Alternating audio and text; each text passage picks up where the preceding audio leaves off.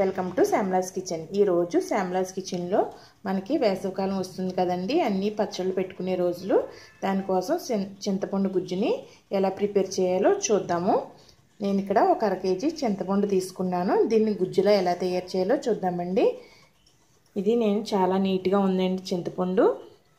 మేము చింతపండు తీసుకుని దీని మీద గింజలు పెచ్చు అంతా శుభ్రం చేసుకుని పెట్టుకున్నాము।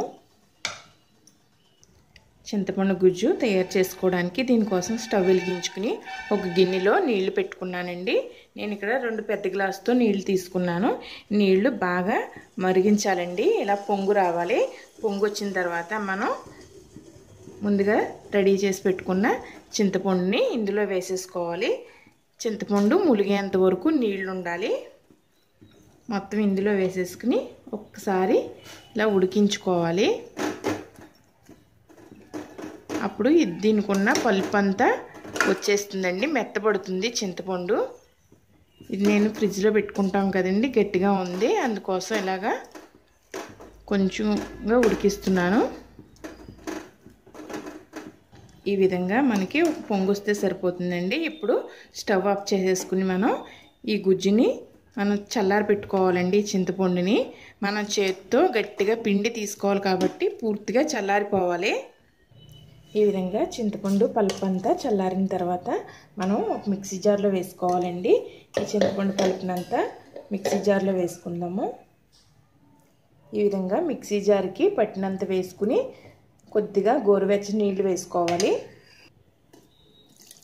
ఇలా వేసుకుని మిక్సీ జార్కి పట్టినంత పల్పు వేసుకుని మెత్తగా మిక్సీ పట్టుకోవాలండి। ఒకసారి మిక్సీ పట్టుకున్న తర్వాత ఈ విధంగా మెత్తగా అవుతుందండి। ఇప్పుడు దీన్ని మనం ఈ పీచంతా తీసేసుకుని పల్పు ఒకటి తీసుకుందాము।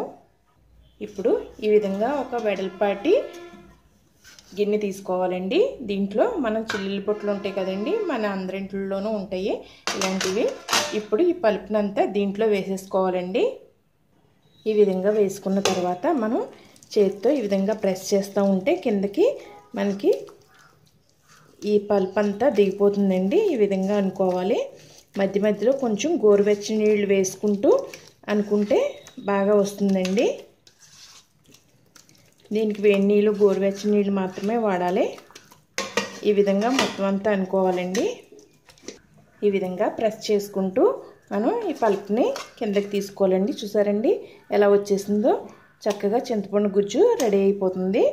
ఇప్పుడు కొద్దిగా ఇందులో గోరువెచ్చని నీళ్ళు పోసుకుని మళ్ళీ ఈ విధంగా అనుకోవాలండి।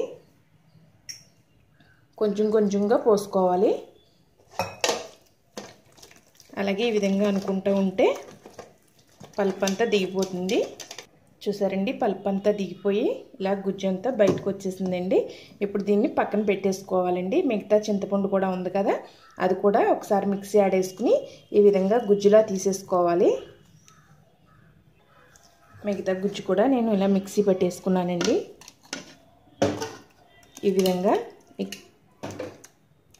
చిల్లుల బుట్టలో వేసేసుకుని ముందు తీసుకున్న విధంగానే తీసేసుకోవాలి। ఫ్రెండ్స్, మీ దగ్గర ఇలాంటి జల్లెడ ఉన్నా పర్వాలేదండి, ఇలాంటి జల్లెడతో తీసుకున్నా చక్కగా వచ్చేస్తుంది। గిన్నె మీద ఇలా బోర్లించుకుని చక్కగా పల్పు అంతా వేసేసుకోవాలి। జల్లెడ ఈ విధంగా బోర్లించుకుని దీని మీద చింతపండు గుజ్జు వేసేసుకుని మనం చక్కగా ఇలా అనుకుంటే పల్పు అంతా కిందకి దిగిపోతుందండి। ఇది నేను మా అమ్మగారింటి దగ్గర నుంచి తెచ్చుకున్నానండి ఈ జల్లెడి। ఇప్పుడైతే ఎవరు వాడతలేదు ఇలాంటివి, కానీ షాపుల్లో అయితే దొరుకుతాయి। ఇంట్లో ఇది అవసరం పడక ఎవరు వాడట్లేదు। ఇలా అయితే ఇంకా తొందరగా వచ్చేస్తుందండి, చిల్లుల బుట్ట కన్నా తొందరగా చేసేసుకోవచ్చు। ఇదే విధంగా మొత్తం పల్పు అంతా తీసేసుకుందాము। చూసారండి చక్కగా చిల్లుల బుట్ట కన్నా బాగా వచ్చేసింది పల్పు అంతాను। అటువైపుకి కూడా చక్కగా ఇదిగో ఇలా ఉందండి। మొత్తం ఈ విధంగానే పల్పు తీసేసుకుందాము। పల్పు అంతా తీసేసుకున్న తర్వాత ఇలా తుక్కులా ఉంది కదండి, దీంట్లో మరి కొంచెం గోరువెచ్చని నీళ్లు వేసుకుని మరొకసారి మిక్సీ పట్టుకుని ఇంకా ఏమన్నా పల్పు ఉంటే తీసేసుకుందాము। చూసారా ఫ్రెండ్స్ మళ్ళీ ఎంత పల్పు వచ్చిందో, దీన్ని కూడా తీసేసుకుందాము। చూసారా ఫ్రెండ్స్ పల్పు అంతా రెడీ అయిపోయింది చక్కగాను। ఎంత పల్పు వచ్చిందో చూసారా, అర కేజీ చింతపండుకి। ఇప్పుడు దీన్ని ఎండలో పెట్టుకోవాలండి. ఇంతటితో అయిపోయింది అనుకోకండి, అయిపోయిందని స్కిప్ చేయకండి. ఇది 2-3 రోజులు బాగా ఎండలో పెట్టుకోవాలి. ఎండలో పెట్టుకుంటే ఇంకా చిక్కగా అయిపోతుంది. ఇందులో ఈ విధంగా కల్లుప్పు వేసుకోవాలండి. కల్లుప్పు మాత్రమే వేసుకోవాలి, సాల్ట్ అది వేసుకోకూడదు. ఈ విధంగా వేసుకుని చక్కగా అంతా కలిపేసుకోవాలి. ఇందులో కలిసేలాగాను. ఈ ఉప్పు ఎందుకు వేస్తున్నామంటే ఈ గుజ్జు పాడవకుండా ఉంటుందండి. 1 ఇయర్ వరకు ఉంటుంది గుజ్జు పాడవకుండాను. ఇప్పుడు దీన్ని 2-3 రోజులు మనం పల్చగా కవర్ మీద పోసుకుని చక్కగా ఎండలో పెట్టేసుకుంటే చిక్కగా అయిపోయి మనకి ఎప్పుడు కావాలంటే అప్పుడు వాడుకోవడానికి సిద్ధంగా ఉంటుంది. నేను ఎండలో పెట్టిన తర్వాత చూపిస్తానండి మళ్ళీని. చింతపండు గుజ్జు ఇలా ఉన్నప్పుడు మనం ఎక్కువ పులిహార చేసుకున్నప్పుడు ఫంక్షన్లోనూ కూడా ఇలాగే తీస్తారండి. అప్పుడు ఇది ఎండలో పెట్టుకోని అవసరం లేదు. ఈ విధంగా కొంచెం నూనెలో వేయించేసుకుని మనం పులిహారలో కలిపేసుకుంటే సరిపోతుంది. మనం పచ్చళ్ళకి అది వాడుకోవాలనుకుంటే కంపల్సరీ ఎండలో పెట్టుకోవాలండి. ఎండలో పెట్టుకోవడానికి ఇలా ఒక పెద్ద ప్లేట్ తీసుకుని దీని మీద ఒక కవర్ వేసుకోవాలండి ఈ ప్లేట్లోను. ఇప్పుడు ఇందులో ఈ చింతపండు గుజ్జు అంతా వేసేసుకుని పల్చగా పరుచుకోవాలి. ఈ విధంగా పల్చగా ఈ పళ్ళెం అంతా పరుచుకోవాలండి. పరుచుకుని మనం మేడ మీద ఎండలో పెట్టుకుంటే చక్కగా ఎండిపోతుంది. ఒక స్టూల్ వేసి స్టూల్ మీద పెట్టుకుని ఇలా దుమ్ము పడకుండా జాగ్రత్తలు తీసుకోవాలి.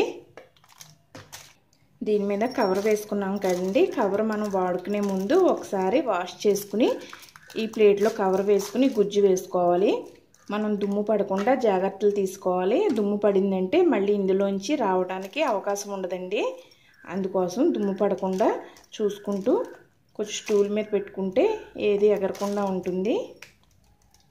మేము మామూలుగా అయితే చింతపండుకి ఉట్లు ఉంటాయి కదండి, అవన్నీ తీసేస్తే పక్కకి చాలా ఉట్లు వస్తాయి. దాంతో తయారు చేసుకుంటాము ఈ గుజ్జు.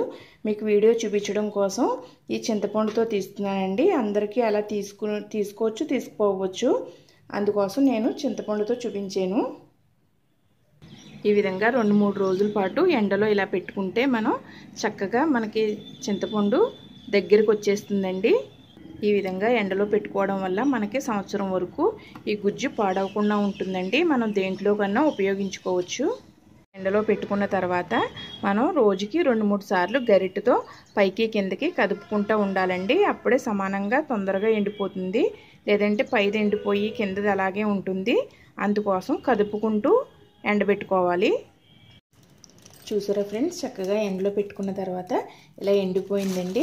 ఇది ఒక ప్లాస్టిక్ డబ్బాలో గట్టిగా మూత పెట్టుకుని మనం ఫ్రిడ్జ్లో పెట్టుకుంటే 1 ఇయర్ వరకు నిల్వ ఉంటుందండి.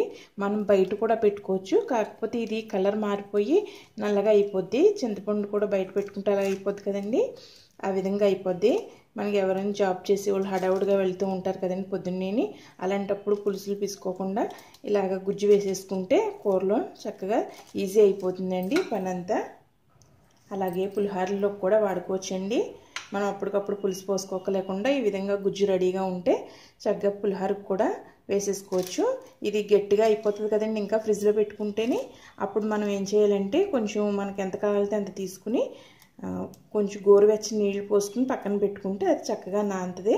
అప్పుడు కొంచెం నూనెలో వేయించుకుని మనం పులిహోరలో కలిపేసుకోవచ్చండి.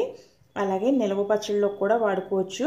ఈ విధంగా మనం నిల్వ పచ్చళ్ళు మనం ఈ కాలంలోనే కదా పెట్టుకుంటామండి, సమ్మర్ వచ్చేసరికి. అలాంటప్పుడు కూడా మనకి యూజ్ అవుతుందండి. ఇది ఇలా డైరెక్ట్గా వేసేసుకోవచ్చు నిల్వ పచ్చళ్ళకి.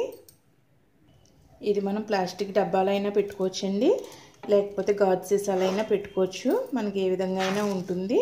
మనకు కొంచెం రోజులు అయిన తర్వాత ఇందులో ఉప్పు వేసాం కదండి, ఉప్పు పైకి తెల్లగా కనిపిస్తుంది. అది ఉప్పేనండి, ఏమీ అయిపోయింది అనుకోకండి. ఫ్రెండ్స్, ఈ వీడియో మీకు నచ్చిందని అనుకుంటున్నాను. ఈ వీడియో కనుక నచ్చితే please subscribe my channel, share చేయండి, లైక్ చేయండి. మీ సలహాలను కమెంట్స్ ద్వారా తెలియచేయండి. Thank you for watching.